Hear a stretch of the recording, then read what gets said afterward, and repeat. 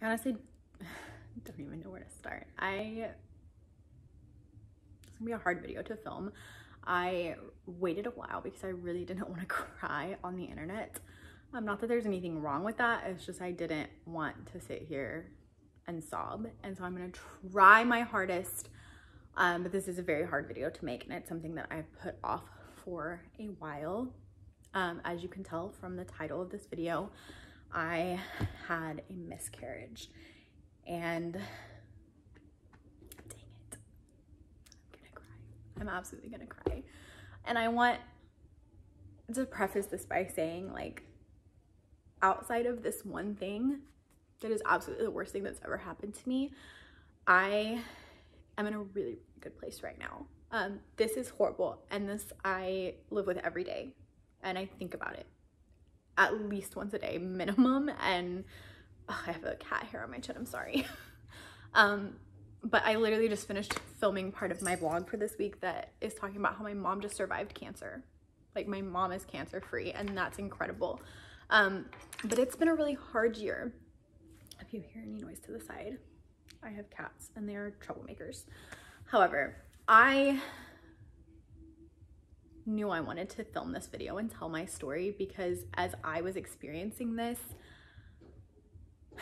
the only thing that brought me, I don't even know that comfort is the word, but one of the only things that made me feel not totally and completely alone, even though I had so much support from so many people, like I am so, honestly so blessed, was coming on YouTube and watching people's videos and understanding that it's genuinely not as, I don't mean this like, yay, other people have them, obviously, but you truly feel alone, and nobody really talks about it, and it happens. It is not as rare as we think, and you're not alone, and there are people out there who are willing to talk to you. And if you are experiencing this, I want you to know that hi buddy, Milo's over here, that if you're going through this, or if you've been through this and you are having a hard day, I am always here to talk to, if you've just stumbled across this video. And easiest way to contact me is probably Instagram, and I'm here for you because I understand what it feels like. And I'm just gonna jump in. I really don't know where to start. I kind of want to do this with as few edits as possible because I do just want to share how I'm feeling. I really swore I was not gonna cry when I finally filmed this video, but it's hard. And I make jokes when I am stressed and going through trauma, so that's me, I'm sorry. Rewind, we will just start from the beginning. We started trying to conceive December of 2020. For as long as I can remember, since I was a child, like a toddler, as soon as I understood the concept that a person is a mom, you know, like that I am a human who could be a mom, I wanted a baby. I loved when I saw pregnant women. I loved babies, and I have always just wanted to be a mom. And I really wanted to be a mom earlier than I was going to be, but you know, marriage and making a baby requires the consent of your spouse, and so, or your partner if you're not married. So I waited until my husband was ready, and it was December. So we started trying, and we honestly, it didn't feel fast, but it was fast. We were very blessed to conceive in 3 months. So in March, I found out that I was pregnant, and I was over the moon elated. I have never been happier in my whole life. I genuinely, I'm a person who suffers from depression, with anxiety, and with chronic nerve pain.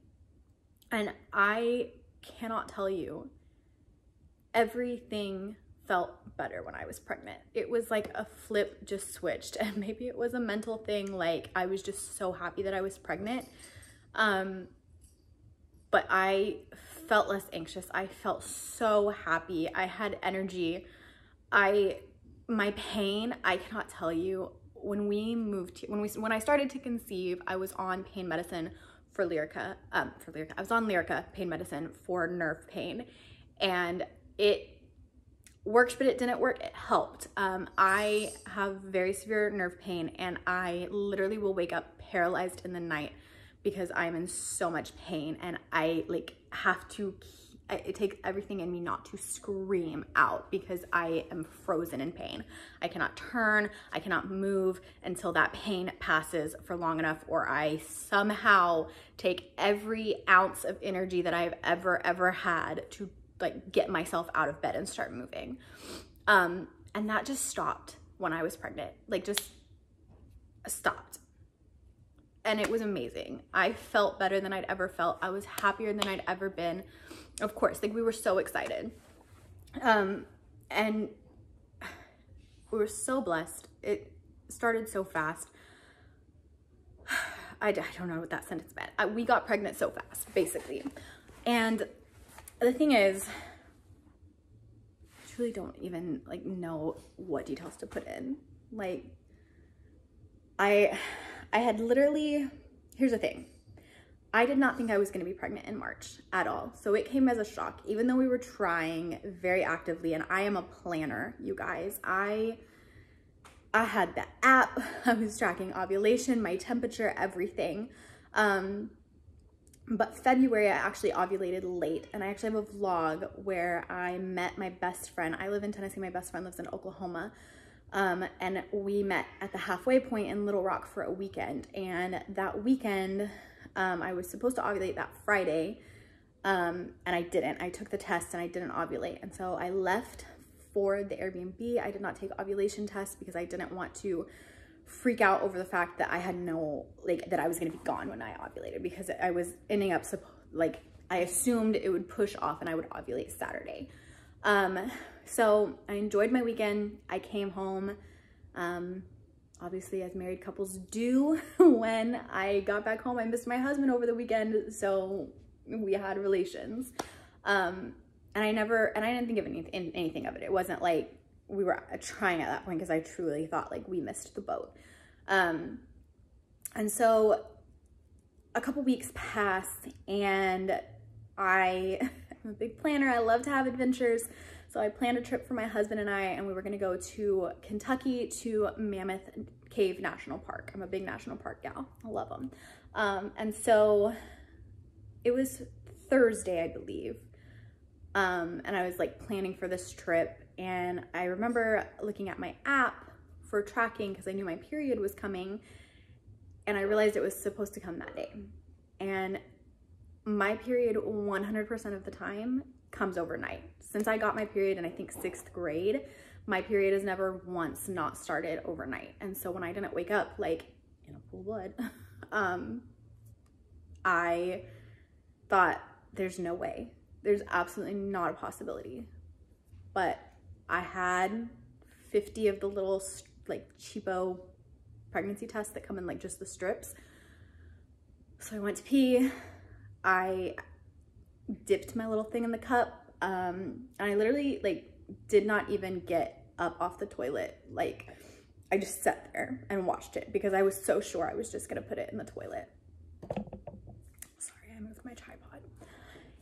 As it turns out, if you've ever taken a pregnancy test, at least the little cheapo ones, like you pee and then you can see the dye run to the control line. And up till this point, that had always been it. It was white, one pink control line, white, test over. Well, after the first initial like dye ran over to the control line, there was a little bit more. And I looked at it and I was like, oh my God, there's absolutely no way. My foot's falling asleep. I have to move. Hold on. I'm gonna move, you guys. Oh, my foot was asleep. I'm so sorry. So I'm looking at it, and if you have those pregnancy apps where you like track your period and it has like a community on it, and like people will post their pregnancy tests with very incredibly faint lines. And a lot of times there's nothing there, but sometimes there is. And so as somebody who is like desperately trying to conceive and like really actively trying, as I'm sure a lot of the people that are watching this video have been, I really knew what a very faint line would look like. Like I knew any line is a line, and there was a line. I knew that if I showed my husband, if I showed my friends, absolutely nobody else would see it. But it was there. And so I knew my husband would not believe it if I showed him that one. So I knew I had some like store-bought, like more expensive tests. So I go ahead and take one. And it unfortunately was one of the blue dye tests. I had, for some reason I had 2 clear blue tests. I think they came in a digital test, like a box that was like 2 in a digital, because I don't ever take the blue like plus sign tests because I hate them. But I took one. And again, it was an extremely, extremely faint line, and it like so faint that it actually had some dye run on it. And I was like, well, this is why I don't do blue tests. There's no way I'm pregnant. This is like, it's not, but it's there. Like I see it, but it's a dye run. So it's probably not really a baby. Like there's no way I'm pregnant. I'm not pregnant is what my thought process was. But I had one more, and I was like, well, if it is just like a dye run, I'll just take another, because there's no chance that there's 2 dye runs in a row. So I take the other clear blue test, and again, it is exactly the same. It is fainter than the other one, but it is there, but it also looks like some dye run. So like I'm freaking out. I have 3 tests that I think are positive, but also in my mind, like I am absolutely so convinced of the fact that there's no way that I'm pregnant this month. There's no way. So I pull out my one digital test that I have, and it says not pregnant. And I'm like, there we go. I'm crazy. Like I'm not pregnant. Like there was no way. I knew it. But something in my mind was still there. Like there's no way I would have like an indent and 2 dye runs. Like that's not a thing, right? So I decide after work, I am going to go get more. After work, I go to Target. I pick up a lot of tests. I get like a few packs of the pink dye ones, like the first response ones, and I get like a 2-pack of digital tests. And the next day, I go to the bathroom. I take a strip test. It is more positive than the day before, but it is still so light. And I'm like, my heart is racing at this point. There's absolutely no way. And I go ahead and take another one, and it's the same. And so I take a clear blue, or not clear blue, first response 2 pink line test, and it's there. Like it's really there. And I take another one, and it's really, really there. And I take a digital, and it's really, really there. And I just bawled my eyes out. I told my husband, we're so excited. We go about our life as pregnant. We tell a few people, because I genuinely, like everybody I know that's had a baby, like says, oh, the first trimester is so hard. All you do is worry about if you're gonna lose a baby. And you guys, that never crossed my mind. No matter how many people told me, I was like, there's no way. Like, I'm just not scared. This is what my body is created to do. God has blessed me with a baby, the baby I have prayed for so long, and he gave me this baby so quickly. And it's so sad, because I was so confident in my ability to, and it wasn't me. Like I say that, like if you're watching this, you did nothing wrong. If you have lost a child, you did nothing wrong. It's just hard. I was so confident that nothing would happen. Like it was gonna be an easy, healthy pregnancy. I felt better than I ever do. And that's just what it was. So fast forward, I have my first ultrasound. I'm so excited to see this baby. Now I know there's a chance I won't hear a heartbeat, because my first ultrasound, I was scheduled for 7 weeks, 4 days. It was March 31st. I go in, we do the ultrasound. We see the sac and nothing else. And ultrasound techs are really quiet when they do ultrasounds. Like I don't think they're allowed to say anything. So she's super quiet. And then at the end, she goes, I think you're just really early. I think you're just really early. You probably ovulated late. And so in my mind, I know I ovulated late. I know that for a fact. And so I'm not scared still. I'm not scared. I go into my appointment with my doctor to discuss it. and she's worried. Like, she's not saying it, but like you can tell. And I let her know I know for a fact that I ovulated late. I don't know. I really convinced myself that nothing was wrong over the next like week, because I knew I ovulated late. But even if I sat there and I did the math, like, I was measuring 5 weeks and I was supposed to be almost 8. So there was no way. I'm sorry, I have tinnitus. I have to blow my ears, like pop them sometimes. So I'm sorry if I do that a lot.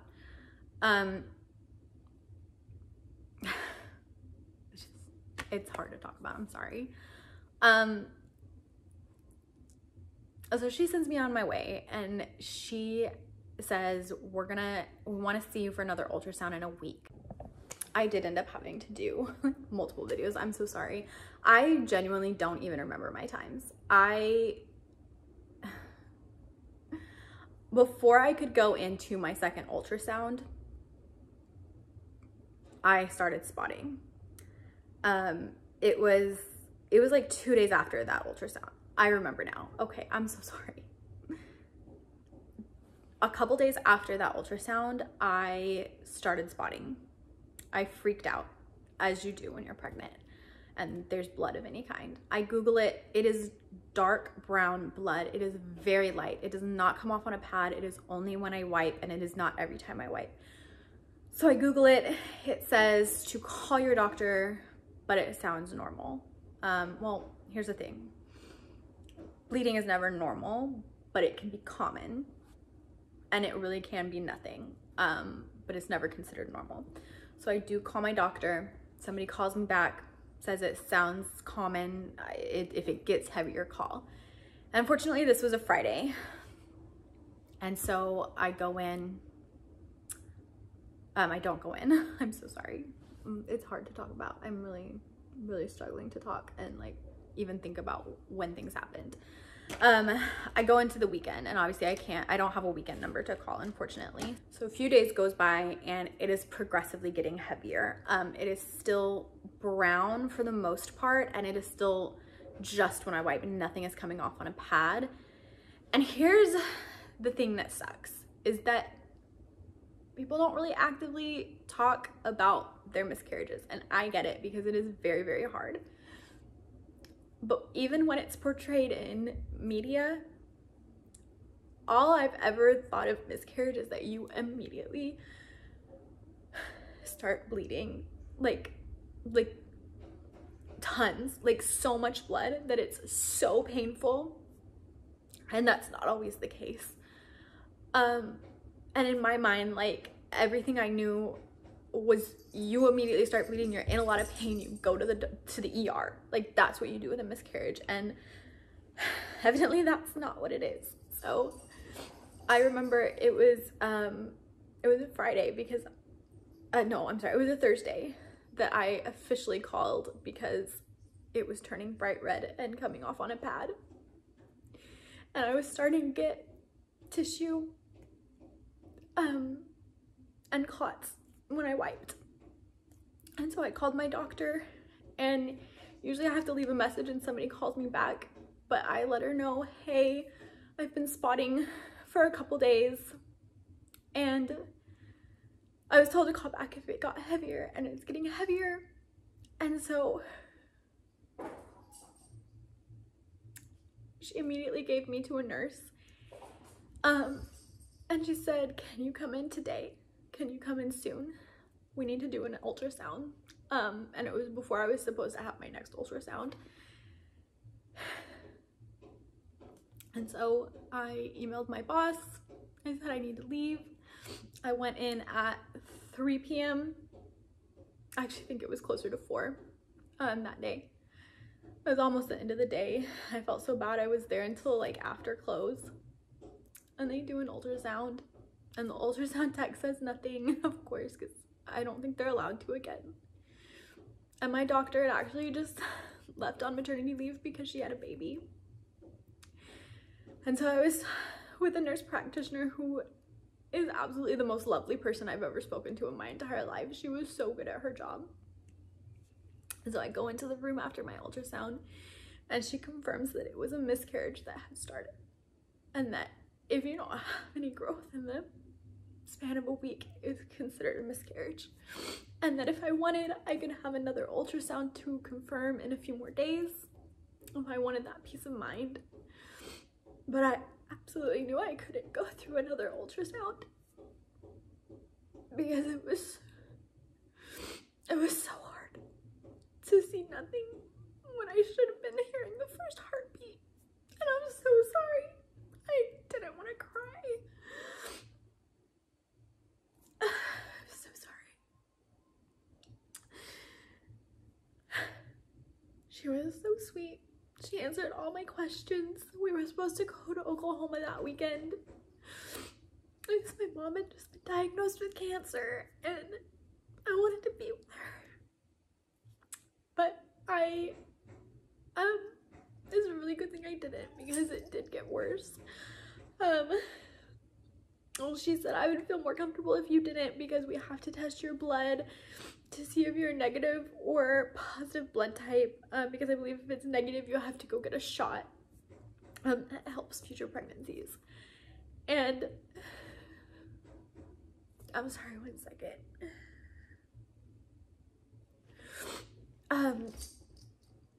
So she just sent me home and said, if you have cramping on one side, go to the ER, or if you start soaking more than 2 pads in an hour's time span, go to the ER. And that was what was so crazy to me.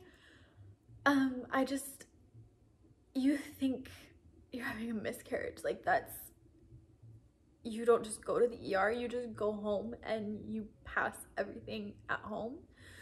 And I probably should have said this at the beginning, like if you're not comfortable with blood or if this is a triggering topic for you, I am gonna talk like about everything from here on out. Like I'm not holding back, like it's not a pretty sight. So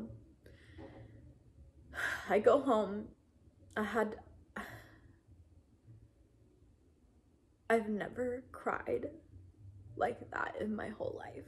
Like I cried so hard I almost threw up. My best friend called me and we just cried on the phone together. And I was so unbearably devastated. Angry does not cover it. Sad does not cover it. Milo was just sitting here staring at me like, Mommy, are you okay? I love you, bye-bye. Milo's my cat, if you don't know. One of 2. I don't know. I was just so scared and sad and angry. More than I'd ever felt any of those emotions before. I get home. I'm laying on the couch. I'm not gonna lie. Obviously the situation sucks no matter what, but there are people out there who have it way worse than me. I had almost no pain. Right before I passed everything, I had some pressure in like my lower belly, like my uterus, and that was it. And it wasn't until the next day, like nothing happened that day. My bleeding consistently got heavier. I was wearing maxi pads. I changed them every hour, sometimes sooner, depending on how much it was bleeding. And the next day, that evening, I remember we were about to go to bed. I laid in this spot right here. I was about to go to bed. I'd had that pressure I had mentioned. And when I stood up, I could just feel something big pass. And I had to waddle to the bathroom.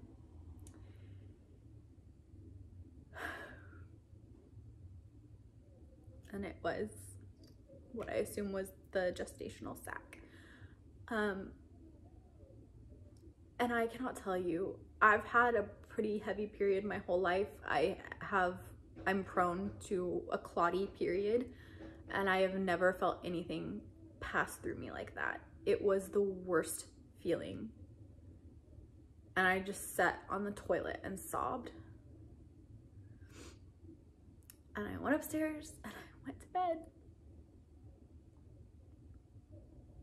And then a couple days later, the bleeding stopped. So it was a very fast process for me. I am extremely blessed for that. I need to resituate again. Hold on, I'm not super comfortable.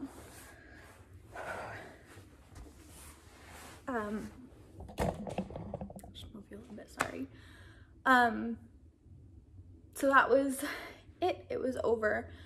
It took 6 weeks, I think. Oh my gosh, it's been 6 weeks. Wow, no, 5 weeks, I'm sorry. It took 5 weeks, but still, I think it's been 6 weeks now. It took 5 weeks for my period to come back. My period just ended. Yeah, it started 5 weeks and then it's been a week since. So my period just ended. I cannot explain to you how traumatizing my first period post miscarriage was. And like, I want to warn you, like, if you're going through this, prepare as mentally as you can. Lean on anybody in your life that you can, because when you start bleeding, it brings back those memories so strongly. It was a heavy period, but I don't think it was heavier than I was used to, but everybody is different in how their first period is. Obviously, I've read a lot of people's stories. Some are longer, some are shorter, some are heavier, some are lighter. Some are a lot more painful, and mine was, it was a lot more painful than my normal periods. I'm honestly not very crampy usually, and I was super crampy. And my boobs hurt, and my boobs never hurt, ever. Not when I was pregnant, not in prior periods, never. Like, it's just not a thing for me. So it was a painful period. It was a heavy period, but not heavier than I'm used to. But the worst part for me was just the emotional trauma of seeing blood on a pad again, because it just took me back to that very first day that I saw the spotting. And it was really, really hard. And it was a work day, of course, and I had to work and focusing on anything but the fact that I should have just announced my pregnancy. I had a video planned. I had an Instagram post planned. I had a Facebook post planned. I had plans to tell everybody in my life. I was so excited.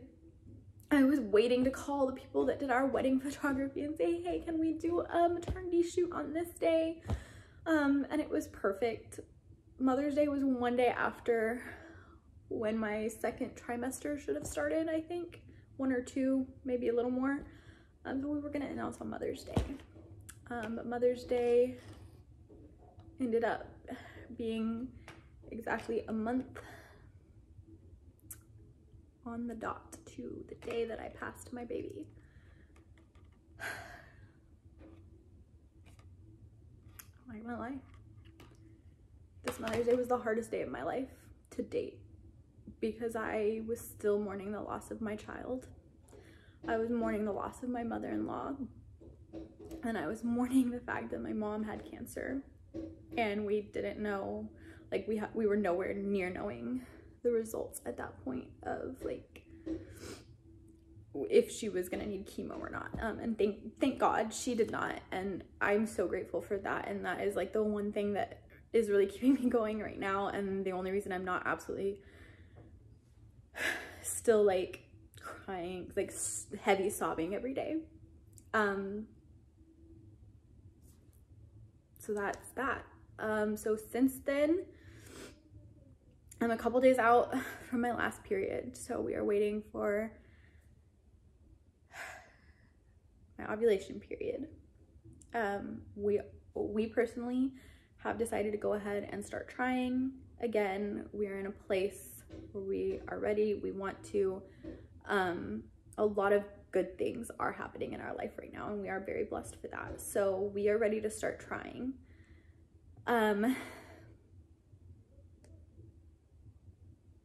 And that's where we are.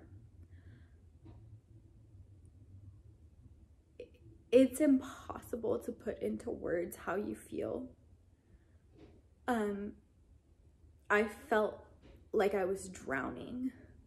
Life just goes on all around you, and your world has stopped spinning, but you have to keep moving. And that is the hardest part, is that all you can think about is this precious child that you've lost. But you have to go to work, and you have to take care of yourself. You have to eat and sleep and shower, and all I wanted to do was lay in bed and cry, because it was the one thing I wanted more than anything else.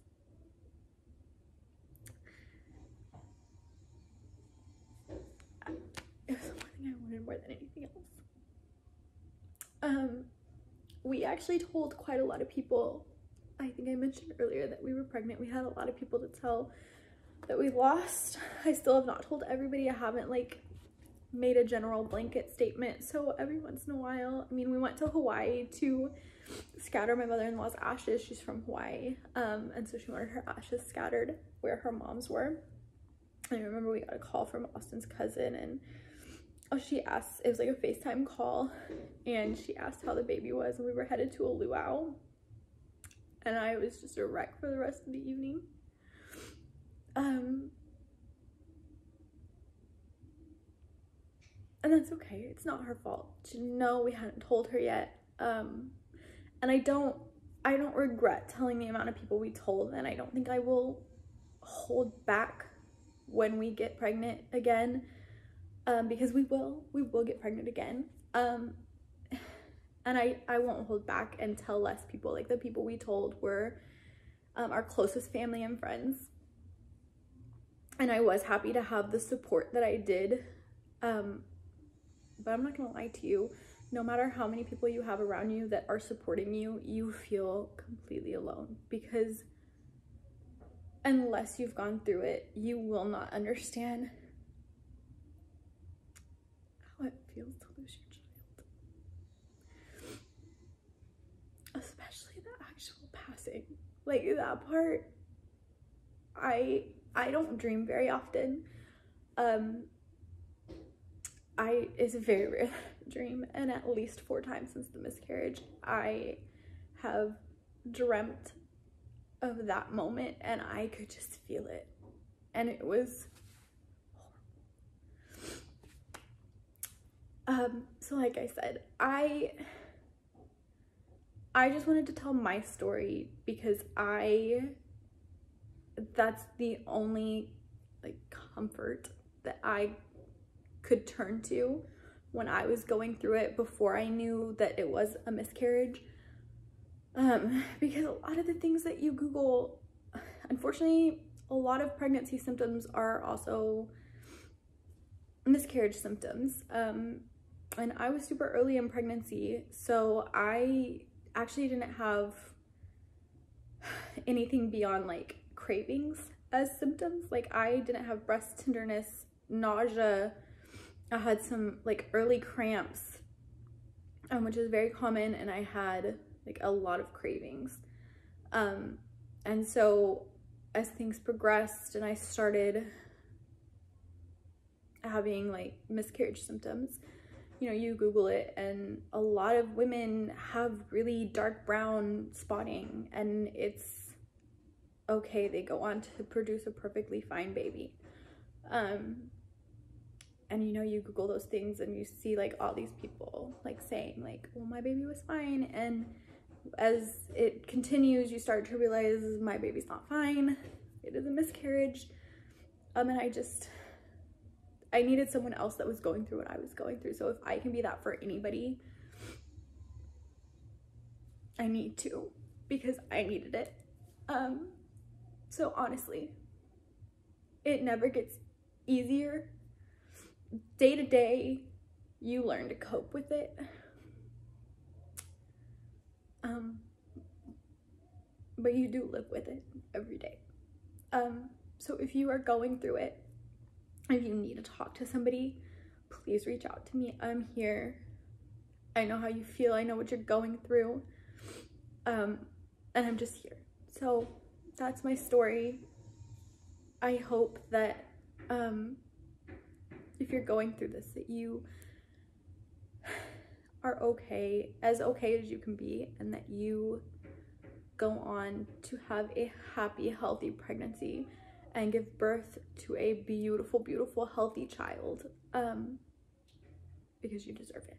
So thank you for listening to my story. I guess it's kind of a weird thing to say. That's what I have to say. So I don't know how to end this. It's kind of an uncomfortable topic to talk about, and I don't know how to end it. So I hope that everything gets better for you.